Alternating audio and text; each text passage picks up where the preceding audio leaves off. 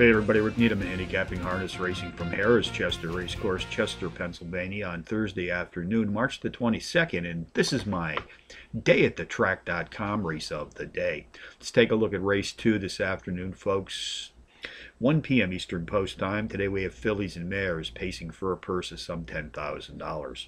Contenders number 5, Hokey Heart. Number 1, People Friendly. Number 4, 4 Stars Trop, and number 3, Wishful Artist. Number 5, Hokey Heart is both the overall speed and class profile leader. Comes off a power run win in her last start.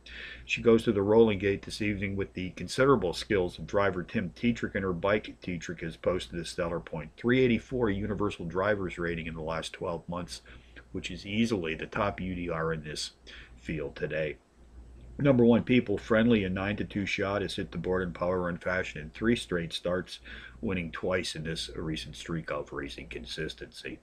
Race 2 summary. Number 5, Hokey Heart, tops my contenders list today, which also includes number 1, People Friendly, number 4, 4 Stars Trop, and number 3, Wishful Artist 5143 in the second from Harrah's Chester. Bonus long shots. Race 1, number 7, Slippery Salmon, 8-1 shot, qualifies as a Trackmaster Plus power pony, has hit the board in power run fashion in 2 straight, including a power run win in his second race back. Race 6, the 5-1 shot, number 4, NF Quotable, class profile leader in his trotting field, has hit the board in power run fashion in 2 straight, including a power run win in his last adventure.